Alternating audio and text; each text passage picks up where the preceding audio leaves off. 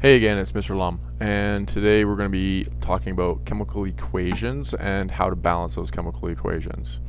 So first off, let's talk about this chemical equation that we have here. We have 2Na plus Cl2 making 2NaCl. And we're going to define some of these things. So the first definition that we have here is reactants. So the definition is what goes into the reaction, or my simplified definition is just the left side of the reaction. So this right here are the reactants. So Na and Cl2 are the reactants. Now, the products, or in other words, what comes out of the reaction, what is produced, or my easy definition is just the right side of the reaction, is just this right here. Okay? So what's produced? So Na and Cl2 are going into the reaction, and then NaCl is coming out of the reaction. Now, the last term that we're going to be talking about is coefficients. Okay, and a coefficient is this thing right here. They're the numbers that go in front. So here are the coefficients. Now these are not what we're going to be calling coefficients. This just indicates that that Cl has bonded with itself, because Cl is, or chlorine is, diatomic, and so therefore it binds with itself, kind of like how Na is bound to Cl right here, and this Na is just lone. So a coefficient are the big numbers that are in front. Okay, so some of the basic definitions of what we see in chemical equations. Now, before we actually start balancing, we have to kind of realize, why are we balancing? And there are some conservation laws. So there's the law of conservation of mass, and what it means is the mass isn't changing throughout the reaction. So if the reactants weigh 25 grams, the products are also going to weigh 25 grams. The mass at the start equals the mass at the end. So if we think of something like paper that is burning, we often think, well, the mass is decreasing. But if we think of paper that is burning, yeah, it appears to us that the mass is decreasing. But if we captured all of that gas that is produced when paper is burning, the mass at the start would equal the mass at the end. Okay, so we have to understand that paper burning is all of that paper, or that carbon and hydrogen, and the burning part is reacting with oxygen, and it's producing lots of CO2. And if we captured all that CO2 gas and all the other products, paper burning, there is a conservation of mass. Mass does not change from the beginning to the end. Now, same thing with there's a law of conservation of atoms. Essentially, if you start with 10 carbons at the beginning of your reaction, you're going to finish with 10 carbons. So the amount of atoms at the start will equal the amount of atoms at the end. So if you have 5 carbons and 2 nitrogens at the start, you'll have 5 carbons and 2 nitrogens at the end. They're going to be in a different arrangement, maybe in different molecules, and have very, very different properties, but they're the amount of atoms will equal. There's also the law of conservation of electrical charge, and I think you're getting the idea. The electrical charge at the beginning will equal the electrical charge at the end. So if we had, like our previous example, we had Na and Cl2 is making NaCl. Na solid has no charge, and Cl2 has no charge either.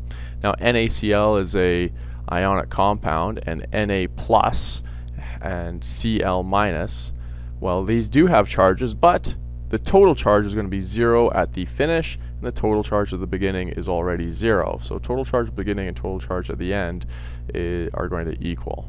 Okay, and then finally there's the law of conservation of energy, which just means that energy at the beginning and the end will also equal. So in a previous lesson we learned about exo and endothermic reactions, how certain reactants might be losing a lot of energy. And they are losing a lot of energy. They're losing a lot of potential energy that is changed into heat energy and maybe light or something like that. So the energy can change forms, but the amount of energy will stay conserved throughout the whole reaction.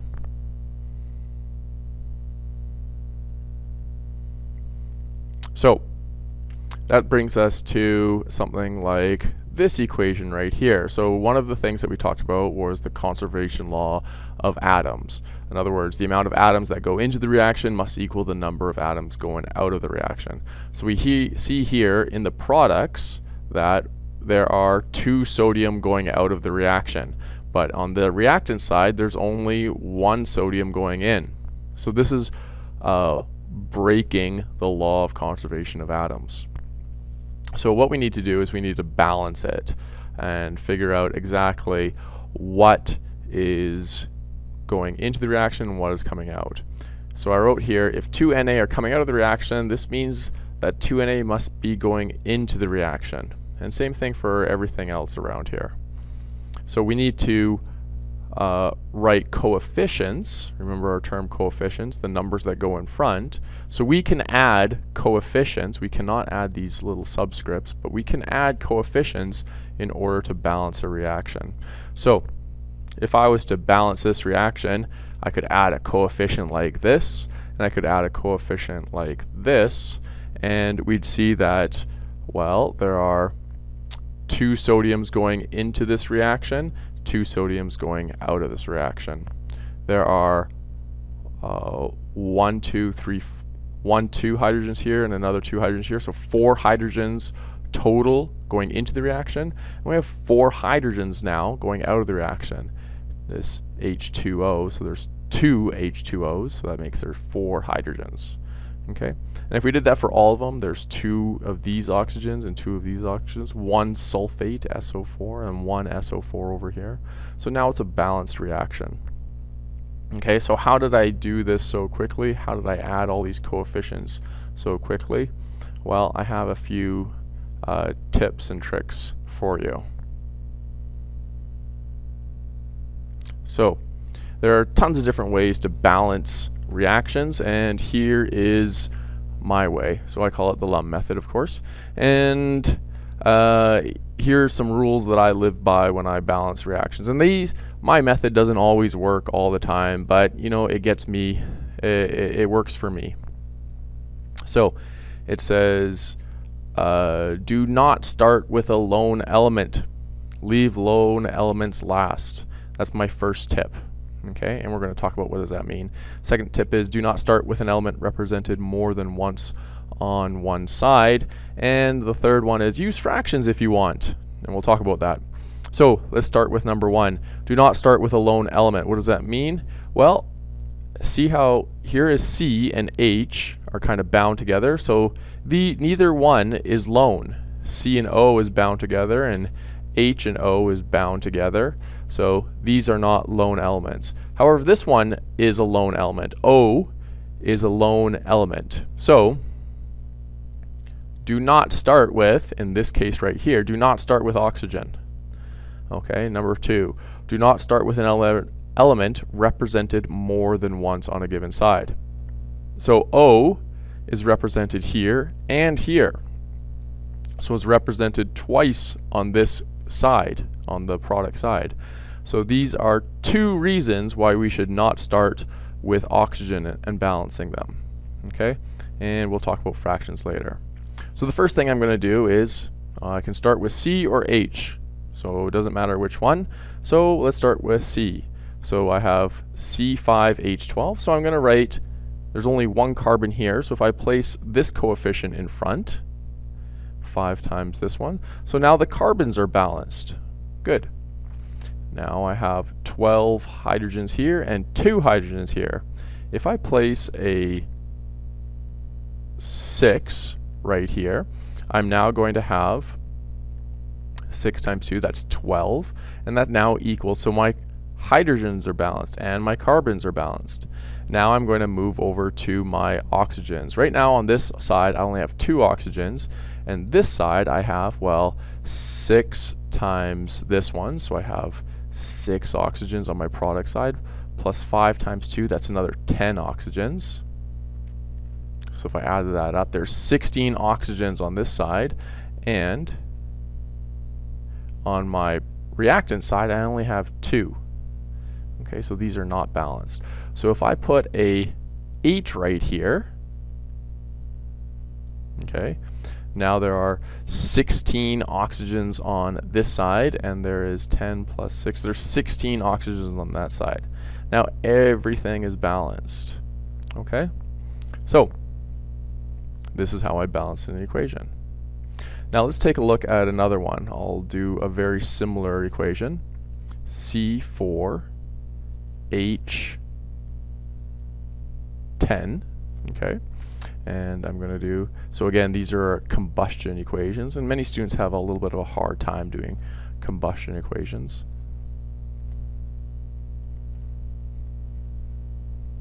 Okay, so a very similar problem, except that I changed a few of these numbers, these subscript numbers right down here. So again, I'm not going to be starting with O because it's a lone element. I'll not be starting with O again because it's represented more than once on a given side.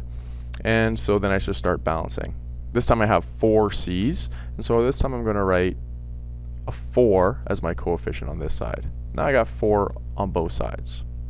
Okay, I have 10 hydrogens here, and well, I'm going to place a 5 right here, because so now that I have 10 hydrogens there.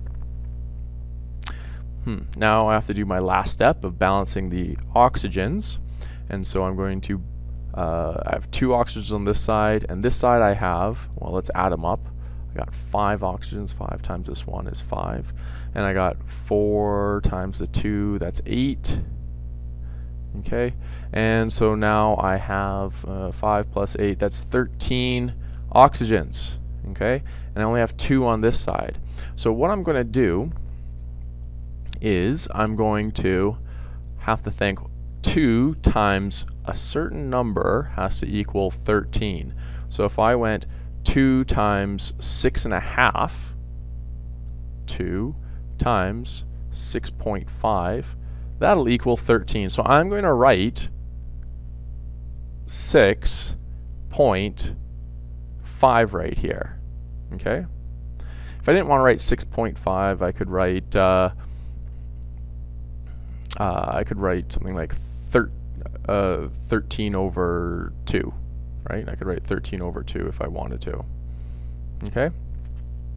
Now, so this is balanced. If we look at it, we have, 13 oxygens on this side, we have 13 oxygens on this side, 4 carbon, 10 hydrogens, everything is balanced. However, this 6.5 looks a little bit ugly. Okay, so if I don't want this 6.5, what I can do is I can multiply everything by the number 2, and that'll make that 6.5 go away. So I could rewrite this by going 2 C4H10 plus times this by 2, that would make this 13 O2 times this by 2, that would make that 8 CO2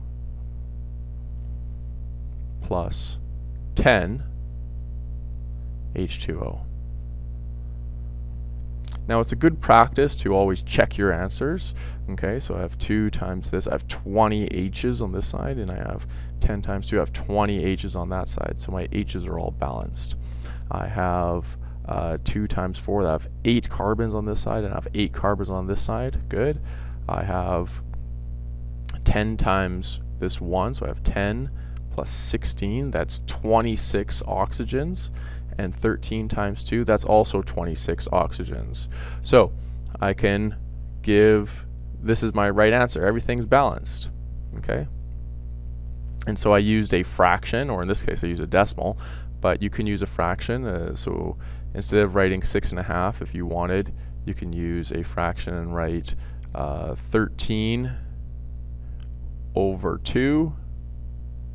Okay, and then if you want to get rid of your fraction, times everything by this denominator here. So times everything by 2, times 2, times 2, times 2, times 2, and you get this answer over here, and it's balanced. Okay.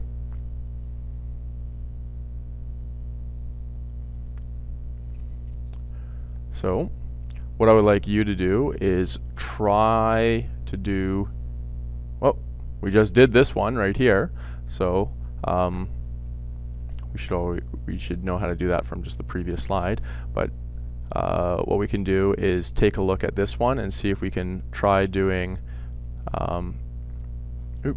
see if we can try doing the second one right here. So we have silver nitrate plus copper, making copper 2 nitrate and silver. So this is a single replacement reaction. Now, if we remember my rules, don't start with a lone element. So we're not going to start with Cu, and we're not going to be starting with Ag. And nothing is represented twice, and so let's start balancing. So since we're not allowed starting with Cu and Ag, what we're going to do is we're going to start with this NO3. So I'm going to treat NO3 just like one element, not an N and not an O, but just NO3 as one element since it's on both sides. So there's 2 NO3s on this side, so I'm going to place a 2 on this side right here. Okay, so now there's 2 NO3s and 2 NO3s. Now, I could move to Cu, but Cu is already balanced. Okay, there's one here and one here. So I have to go to the next one that's not balanced, Ag. So Ag is not balanced, so there's 2 here, and so I'm going to place a 2 right here. And now Ag is balanced. And we're done, and that's it. So here are 1, 2, 3, 4 questions that you can do. What I'd like you to do is try putting the video on pause, see if you can use my method, and try to balance these 4 questions right now, and then I'll put the answers up in 2 seconds. And okay, hopefully you put the video on pause and you unpause it, and here are the answers. Okay, so hopefully you had all of those right, and we'll see you next time.